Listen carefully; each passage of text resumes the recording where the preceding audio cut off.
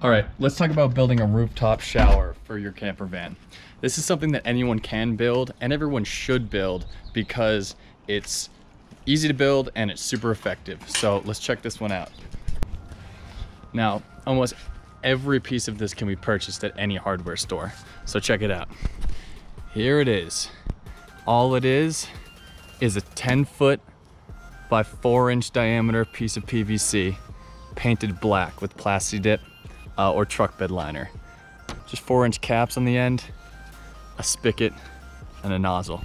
So here's the components. We've got 10-inch piece of PVC, 10-foot piece of PVC, just a splitter, and a mount to pour water into. A port for water. A pressure valve. And these U-bolts for holding it on. Now, the U-bolts are the only thing that we can't get at a hardware store. I bought these off McMaster, and I'll put a link in the description. It has a dampening insert on it so that this doesn't move around or jiggle or damage it. And these are just bolted into whatever you choose to mount this on. So back here, they're just drilled through and stopped. And over here, they're mounted on 1-inch roll bars right here with just a sheet of metal that I drilled some holes in to mount to, right?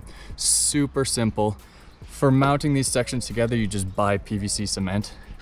It's super easy, just 2 cans, you put it on, you slap it on, and it welds itself closed. Then down here, for things like this and the air valve, what you do, so here's a spigot and here's a faucet.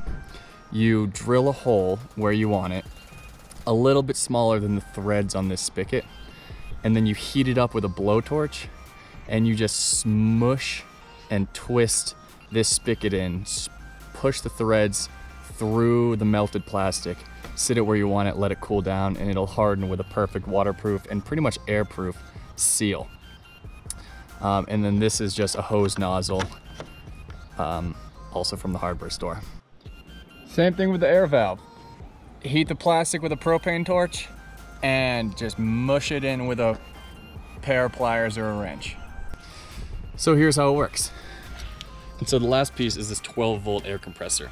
It has a cigarette lighter charger and is really meant for pumping up your tires, but it works pretty well for pressurizing the tank. I leave it on because I didn't make this perfectly airtight, so leaving it on keeps consistent pressure in it and it doesn't leak. Now all we do is put the nozzle on and turn it on.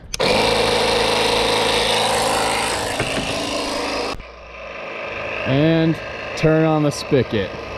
We've got water pressure. The water will heat up because of the black pipe, and you can adjust cone or jet. And there you go. Easy as that.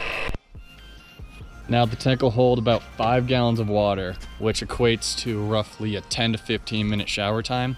And if it's a warm day, then the water will still be warm and nice to shower under in the evening. So, hope you give it a shot.